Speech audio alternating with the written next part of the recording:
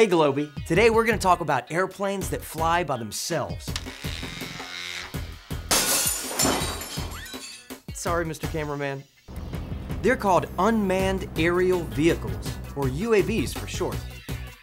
NASA engineers are hard at work developing all kinds of UAVs for a large variety of missions. One of those engineers is Michael Logan. He works at NASA's Langley Research Center. A small unmanned vehicle is a small airplane that has no pilot on board. They can range anywhere from a few ounces to 200 pounds. Michael's fascination with airplanes started when he was still in high school.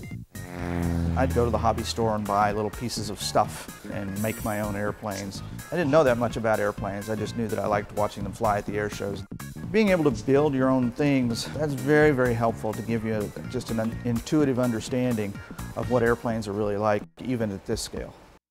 UAVs come in all different shapes and sizes. Some are very large, and some are small enough to fit in your suitcase. This is actually what we call a pack plane. It was designed to actually fit in either a briefcase or a backpack. It's very small.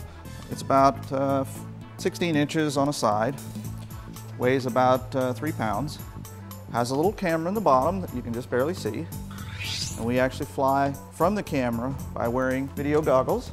The image from the camera is broadcast directly to a little TV screen in one of the eyes, and you watch that TV screen and you fly just like you would fly a simulator on your computer.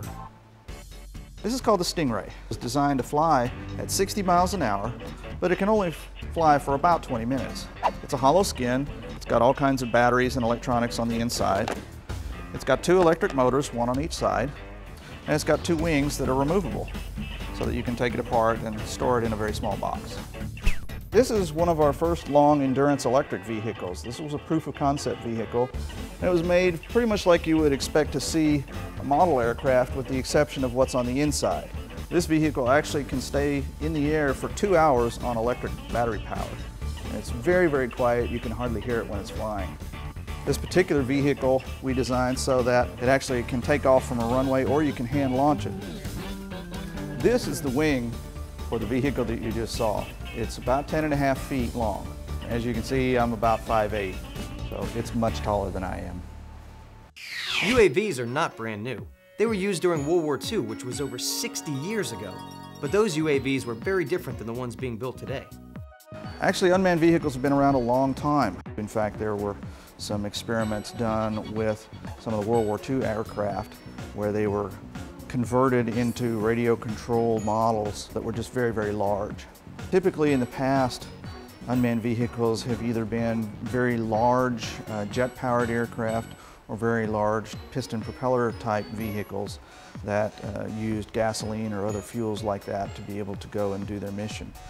With the advent of the miniaturized electronics and improvements in battery technology, we're able to do a lot of things with a small electric vehicle that we never used to be able to do. So that's kind of the trend in these vehicles, going from much, much larger to much, much smaller, much more environmentally friendly, much quieter, a lot easier to operate. Today's UAVs can be used for a variety of things, and NASA is helping to develop some of the top UAVs at the Dryden Flight Research Center in Edwards, California. One of the most important uses for UAVs is to help firefighters. NASA has a UAV called the Icona. This UAV has an infrared camera on it. Infrared is a technology that is used to see heat, so things that are very hot, like fires, appear brighter than other things around it, such as trees and grass and dirt. Recently, when there were several wildfires across California, the California state government asked NASA to send the Icona UAV to fly over those fires and send important information back to the firefighters. Another important use for UAVs is to see how much damage was done after major storms. When a massive hurricane hit Galveston, Texas, UAVs were launched into the sky to see what everything looked like after the storm. The UAVs were sent into areas that people could not reach because of fallen trees and other destruction blocking the roads. NASA's research on UAVs is being used to help monitor weather, crops, and waterways. Many lives will be saved because of search and rescue missions using NASA technologies.